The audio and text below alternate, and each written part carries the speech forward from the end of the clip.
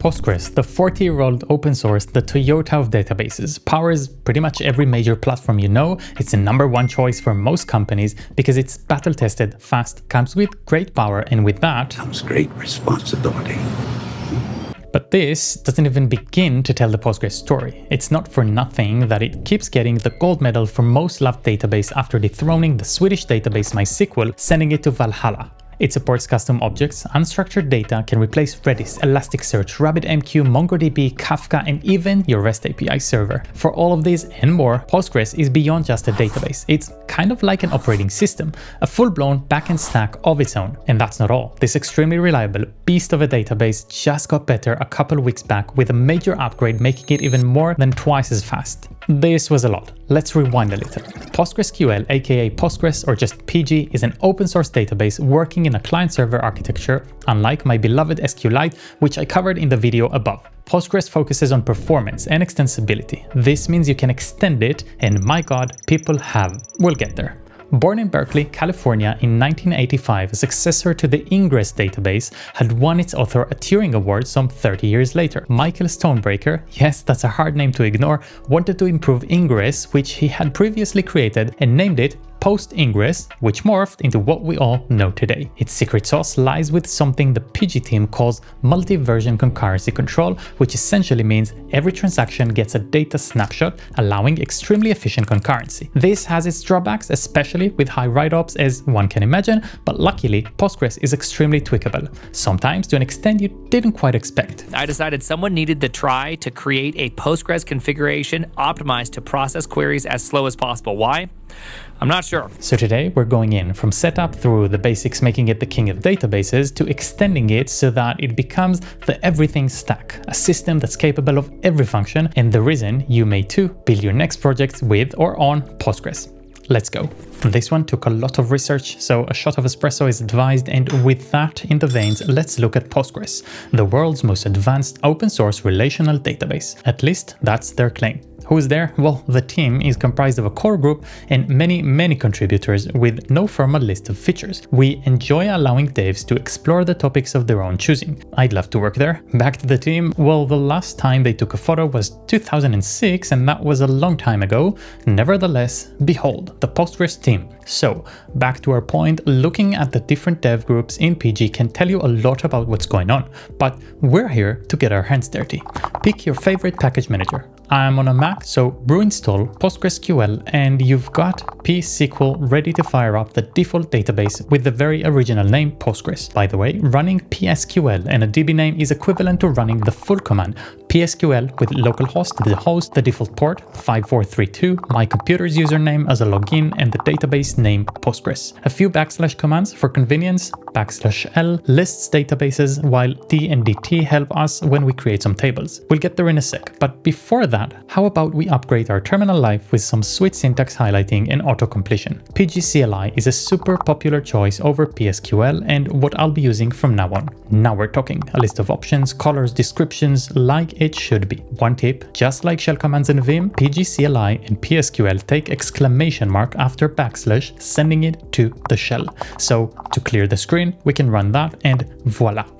\q quits, that's fairly straightforward, so let's get to some interesting bits. One of PG's biggest selling points are composite types, which basically mean you can configure a special class with custom fields.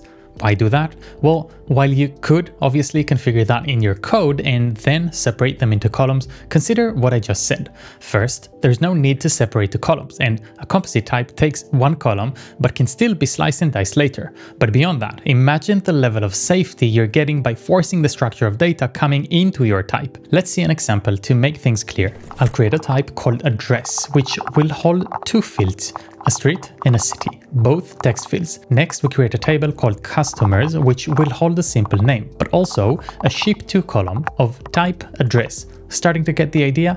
Now D will show us the schema of the table and again our address as a type of the field. Let's use it. When you're running a database in a home lab, storage is everything. You need space for your databases, your backups, the whole deal.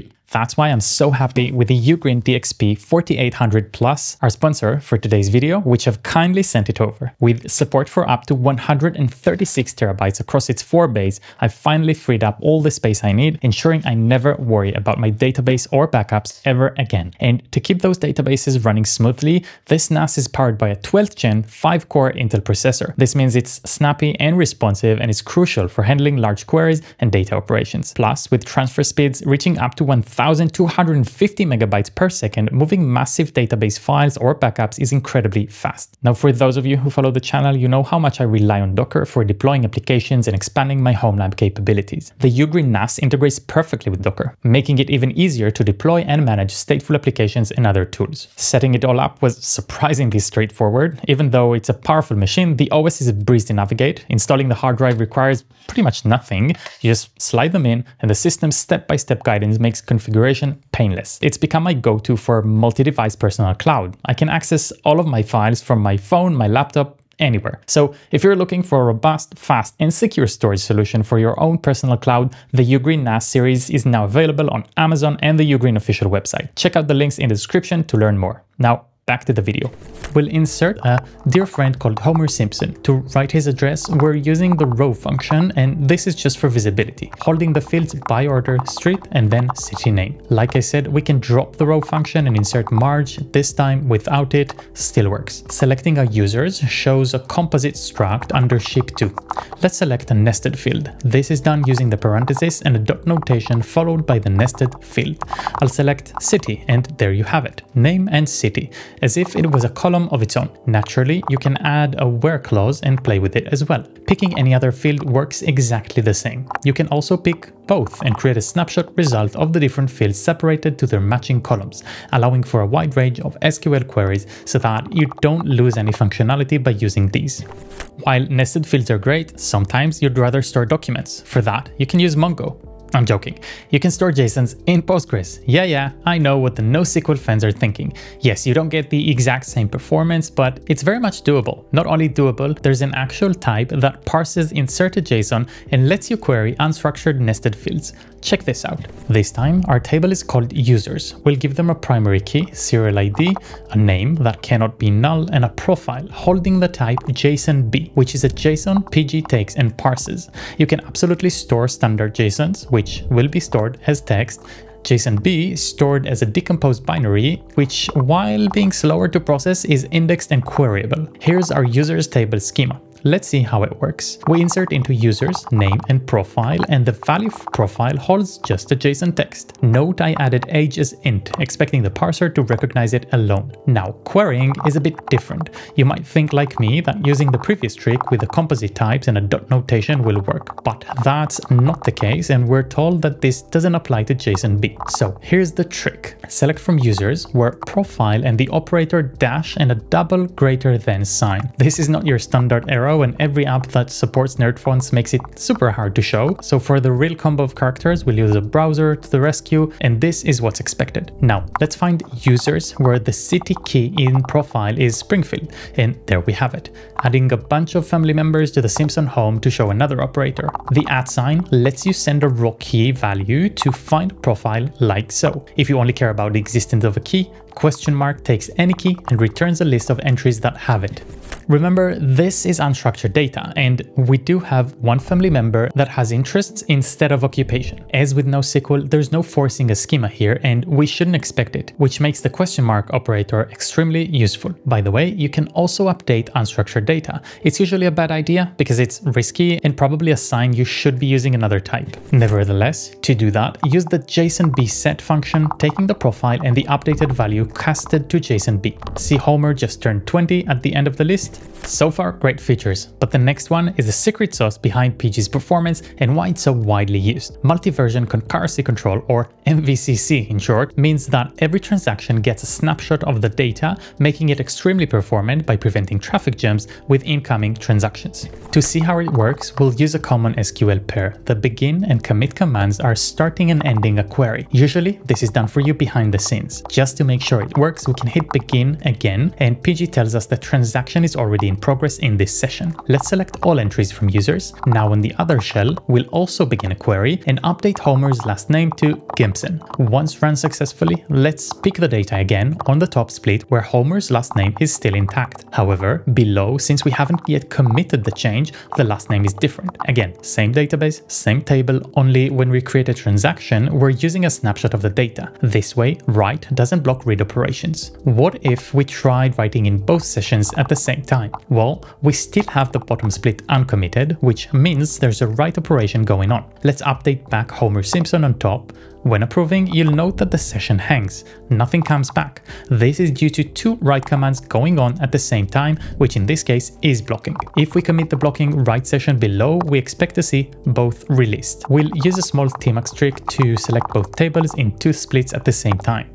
There's still a difference due to the fact that we've only committed the lower split with the Gimson update. We'll commit again, select all again on both sessions and both back to Simpson. Now, what if we're in the middle of an update transaction, not yet committed, and we decide to drop the changes? Instead of committing, we can roll back to restore the data. This is a great way to ensure data manipulation on the fly without risk. Use begin and commit or rollback to dry run the changes on a snapshot rather than the database itself, and make sure it was successful before sending it through. This explains performance and cool basic features, but one of Postgres' biggest selling points is its extensibility. It can quite literally replace most of your backend stack, from message queues and cache systems through text search, PubSub, job queues, and cron jobs. All of these are done using extensions. Some of these are so powerful, there are Postgres extension which is known as a full-blown product on their own. First up, cache. Let's replace Redis with Postgres, shall we? To implement cache in Postgres effectively, we will use unlogged tables. How are these different from normal tables? Unlogged tables don't generate WAL, write-ahead log. If you're curious about WAL, I explained it on the SQLite video up here. There's obviously a trade-off. Unlogged tables aren't crash safe without WAL record. If a database server crashes, an unlogged table is automatically truncated. But with cache, we don't really expect proper persistence, so that's okay. Optionally, we also create an index for better read performance. Now this is the juice. We create a cache expiry procedure called expire rows, which deletes from the cache table where the age of an entry is larger than the retention period, basically a TTL. Next, we call this procedure sending it 60 minutes as a retention period, effectively creating an automated cache with time to live on every object. The one piece left is to automate the call on a schedule. For that, we'll use an extension called Chron, which is extremely popular and allows for any cron job to run on your database. From maintenance to custom procedures like this one, cron makes your database a small operating system. If you're running on RabbitMQ without the extension, you may have to add it yourself like me,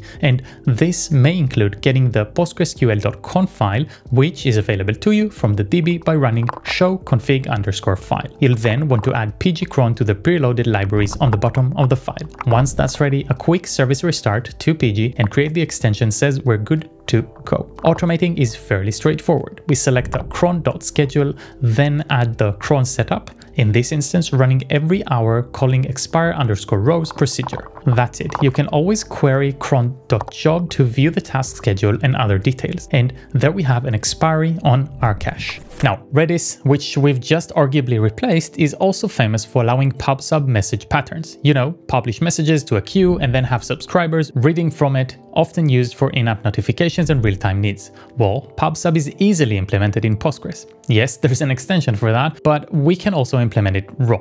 We create a simple table called jobs with an ID, a task name, and whether it has been processed or not to keep track. If this brings up something like celery to mind, you're absolutely right. Now, jobs table is ready, time to test it. On the first session on top, I'll listen to incoming messages by mentioning the new jobs channel. On the other session, I'll write a new job to the table and then notify new jobs channel.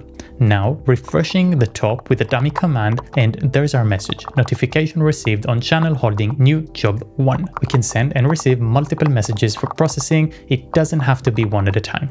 Just to clarify, in a real-world application, the listener is constantly refreshed and pops the new message instantly. Also, the extension, which in this case we didn't use, can help with a lot of the heavy lifting and not to keep the job queue starving. Speaking of queues, let's implement a RabbitMQ replacement, because Postgres is also great for queues. PGMQ is a popular extension which implements a lightweight message queue which has API parity with AWS SQS. This makes it great as a starting point and later easy to port to something else. To install it, this time I used pgxn, which helps us install PG extensions.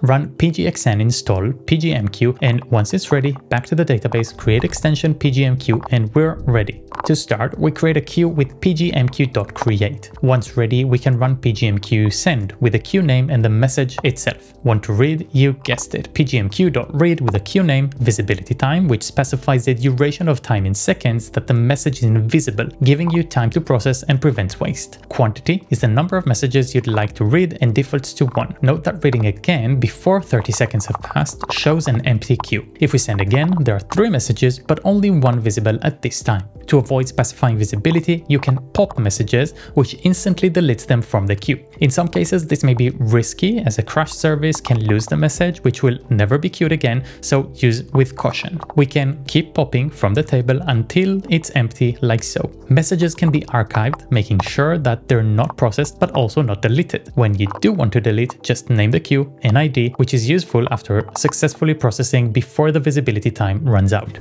So you have a database that's also a cache server, a PubSub system with channels and a message broker all in one. But it doesn't stop there. You can extend Postgres with so many more options. A crazy one is an extension called PostGIS, made to store, index and query geospatial data. I'm totally serious. You can create a table with geography as a location type, index them, then insert coordinates like a list of coffee shops, which is on the top list of my personal use cases, then select the one that's closest to you by using the distance function that comes with it, and there you have it. It doesn't end there. There's timescaledb, which is an implementation of time series in Postgres and is extremely popular and yes, kind of replaces Elasticsearch. Need a key value store? Use HStore. Working with AI and need a vector database? Sure you are. pgvector takes care of that. Postgres has a lot more, and while it's a fantastic database, sometimes even that can be an overkill. It's not for nothing that the computer or phone you're using right now is running at least 1 instance of SQLite, my favorite starter for any side project. Watch this next video to figure out all about it. Thank you for watching, and I'll see you on the next one.